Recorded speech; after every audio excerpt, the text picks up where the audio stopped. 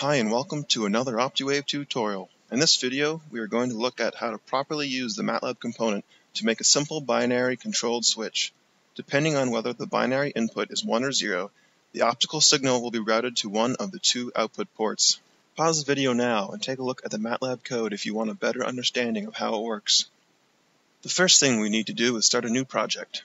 Now let's think about what components we will need. The binary switch needs to have an optical source and a binary signal. So let's use a simple continuous wave laser source and a user-defined bit sequence generator. You'll find both of these components in the transmitters library. Of course, we still need the Matlab component that will run the Matlab program. You'll notice that the default number of inputs and outputs is 1. We will need to change these options in the component properties. Double-click the Matlab component to bring out the properties box. Then head to the Inputs tab. Now we'll change the number of inputs from 1 to 2 and modify the second port to a binary signal.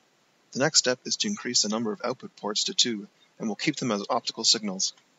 Now we need to provide Matlab with the correct directory of our M file, unless of course your chosen file is already in the default Matlab search path. For example, I've saved my project in a folder on the desktop. Once the search path is correct, we still need to pass Matlab its first command in the run command box. Technically, you could write your entire code here, but usually calling your pre-written Matlab code is much preferable. So you can just write the name of your M file here. Now that all the options are correct, go ahead and accept the changes. Right away, you'll notice that we can hook up the sequence generator to the new input port.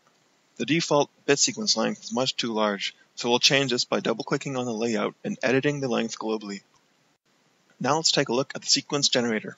To demonstrate the functionality, I will choose a sequence that counts up from 1 to 4, with zeros separating each block.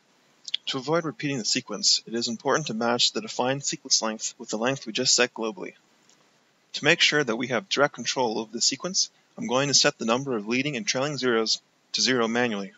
Now let's accept these changes and we're almost done. Before we simulate though, we still need to place 2 time domain visualizers so that we can confirm that the Matlab component is functioning properly. Now we are ready to run the simulation. As the simulation runs, you should notice Matlab being called and executing, and there should be no errors or warnings. Now let's verify the results of the simulation. The first output port should reflect the binary sequence exactly, while the second output signal is the binary inverse.